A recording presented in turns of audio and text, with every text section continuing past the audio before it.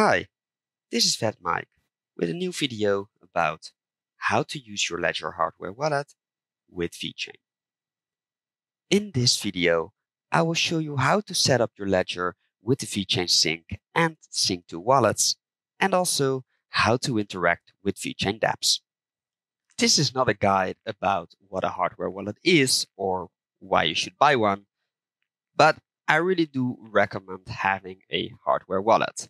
In fact, if you want to buy one, I would really appreciate it if you would use my referral link down inside the description. So whenever you're ready, take your seat, watch, and learn. Assuming you have successfully configured your Ledger already, head over to the My Ledger page in Ledger Live and install the VeChain app. After installation, you should see the VeChain app on your Ledger screen.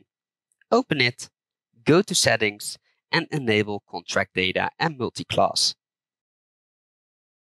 Open your Sync wallet on your desktop and make sure your Ledger is on Application is ready.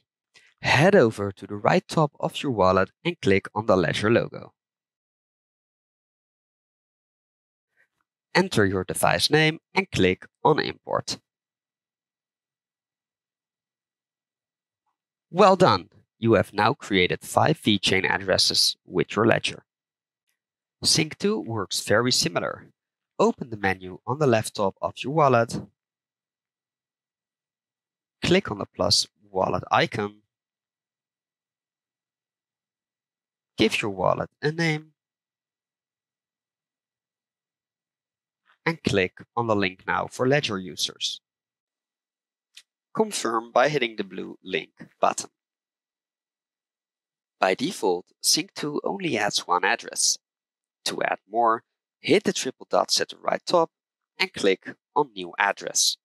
The addresses will be the exact same as your 5 generated sync addresses and will be added in the exact same order. Time for some action.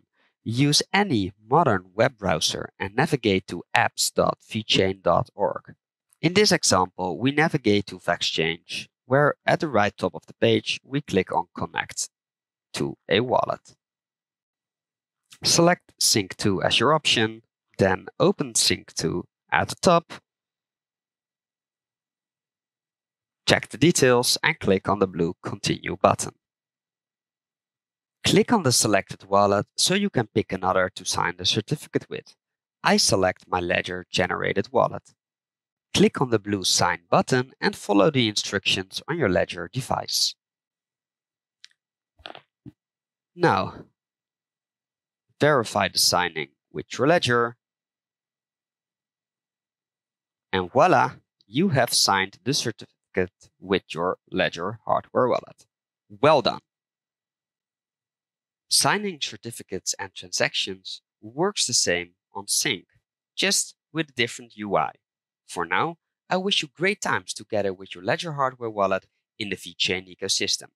You can find a link to the VeChain Dev Hub in the description. If you like this video, make sure you give a thumbs up and subscribe to my channel. Thanks for watching.